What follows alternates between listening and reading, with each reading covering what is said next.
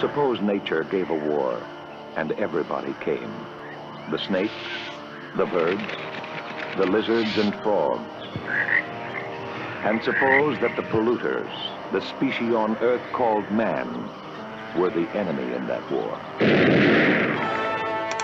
I first encountered the 1972 film Frogs in a Walmart bargain bin, back when DVDs were still a fairly new thing. On the cover you get this awesome image of a human hand dangling from a frog mouth with the tagline, "Today the pond, tomorrow the world."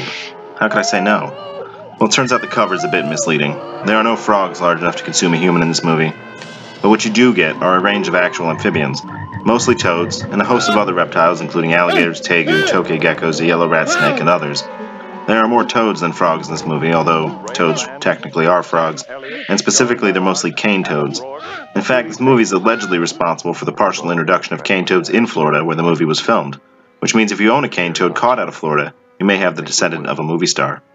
Sam Elliott stars without his trademark mustache, as a wildlife photographer who ends up getting his canoe upended and finds himself shacking up at the island estate of the Crockett family. The head of the family is played by Ray Millard. It's both his birthday and a 4th of July celebration, so his family is gathered there to celebrate, but he's a crotchety old man who, despite living on an island in Florida, absolutely detests anything natural. He's particularly annoyed by the increased calling of the local frogs. As the story progresses, members of the Crockett family get picked off one by one by the wildlife. It seems that nature's had enough of our shit, you see, and the Crockett family in particular is going to pay. Different animals off different people, and frogs aren't actually to blame for many of the deaths, but they're always there, singing. Perhaps they're the masterminds behind this revolt against humanity. Once you get past the fact that the title and artwork behind the movie are completely misleading, it's actually fairly enjoyable. Sam Elliott is always fun to watch, the deaths are absolutely hilarious, and naturally it's fun to pick out the different critters used in the film. The first time I watched it, I found myself disappointed, but I keep coming back to it and enjoying it more and more with each viewing.